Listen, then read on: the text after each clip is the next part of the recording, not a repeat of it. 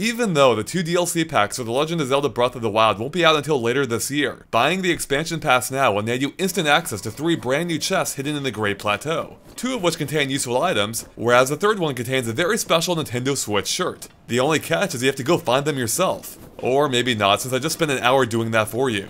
And as it turns out, there's a simple trick to finding them all, as each one is near a shrine. So we'll show you where exactly to find all 3, and have even marked the precise locations on the map with a green marker. So the first expansion chest is near the Cryana shrine. Look for it on the plateau's outer wall.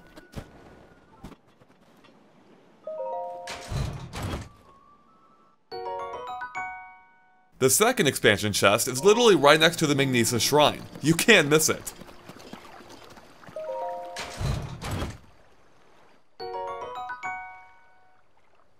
The third and final expansion chest is by the Bomb Shrine.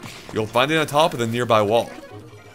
And this one contains the coolest item of them all. A Nintendo Switch shirt. Yeah, who knew Link could be such a corporate shill? Just be careful that you don't discard it, as there's no way to get it back. Now enjoy some shots of it in action.